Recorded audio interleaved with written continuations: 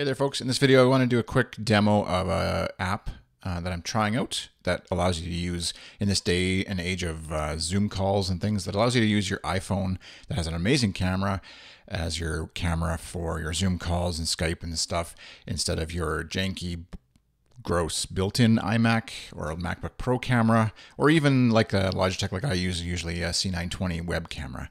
So the app that I'm testing is called Camo. It's from a company called Reincubate, and right now it's in trial and beta process, I guess. And so you can actually sign up and maybe get access to it as well. And basically, like they say, it works with Zoom, Meet, Microsoft Teams, Skype, etc. All sorts of apps that allow you to basically video chat. What I really dig about it is that it's not only an app for your iPhone, it's also an app that you run on your computer. And so then you can control the camera on your phone. So let me just quickly show you how it works. All right, so this is the Mac app. As you can see, it's basically not configured yet to totally work because it's in beta, it's in development, but you can, oh, I didn't notice the hue thing is optional. It does give you the ability basically to, you can see my source is my iPhone camera, my iPhone Lemon, which is the iPhone 11, yellow, it's Lemon, my business is Lemon Productions, etc. So what's interesting there is possibly down the road you could have maybe multiple USB like iPhone cameras plugged into your computer, and you could switch between them. It also allows you to choose your lens. So right now I've got the default wide angle lens. I can go ultra wide if I want to show off the entirety of my office. Hopefully it's mostly clean. Or go switch to the selfie camera, which right now is just a nice view of the door and nothing too much exciting back that way.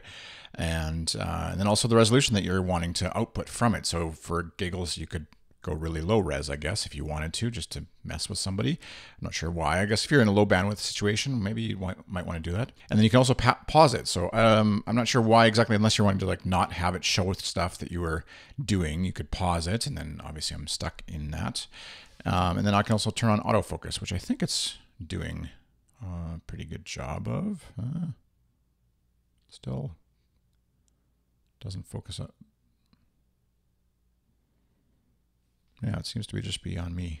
Obviously, at some point, they're going to unlock some of this stuff where you can mess with the settings. You can have it mirror my video so it's looking that way instead of this way.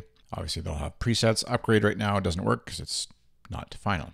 So just to show you quickly here how this could work if you were on a Zoom call. We'll start a new meeting with Zoom. Join the call.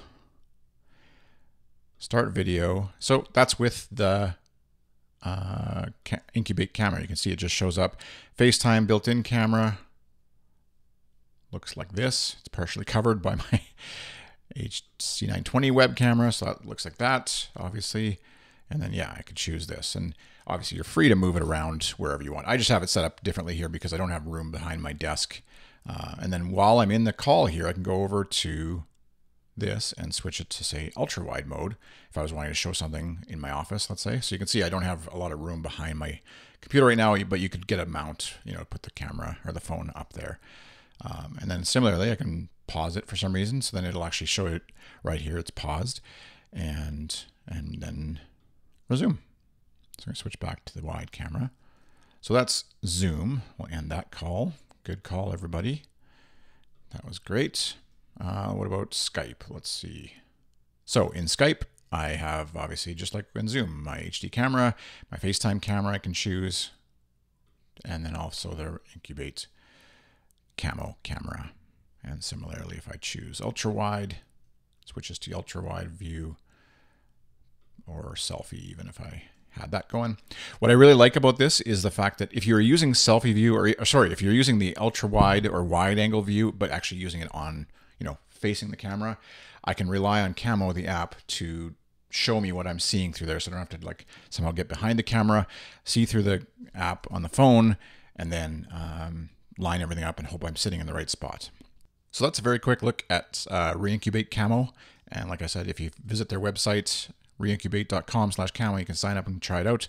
I don't know officially what their pricing is going to be. Hopefully it's not like crazy expensive, but it is a really great app, and I think it'll be worth a lot for some people if you're using that, because rather than buying some sort of expensive DSLR camera with a Elgato Cam Link and things like that to hook that all up to make your video look a lot better, you can use what's already running on your phone, which has if you have an iPhone 11 or XR, whatever, any of the newer models, they've got an amazing camera on them. And so to have that ability and that control over it inside of something like Zoom could be really cool. I did try running it inside of Discord and it didn't work there yet. I would assume that at some point they would allow access to that, but I know Discord's integration on the Mac with video is a little bit wonky. It doesn't allow you to use other cameras, virtual cameras, like I tried the Snap camera, for example. Snapchat's virtual camera doesn't work inside of Discord either. So maybe just some software updates, hopefully, that can happen on either side. I'm not sure if that's a Discord thing or a Camo thing, but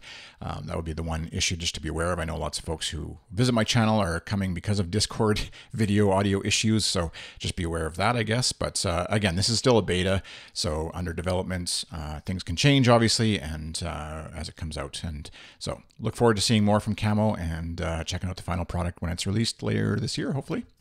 So thanks for watching the video. If you feel so inclined, feel free to subscribe down below and leave me a comment or question about Camo.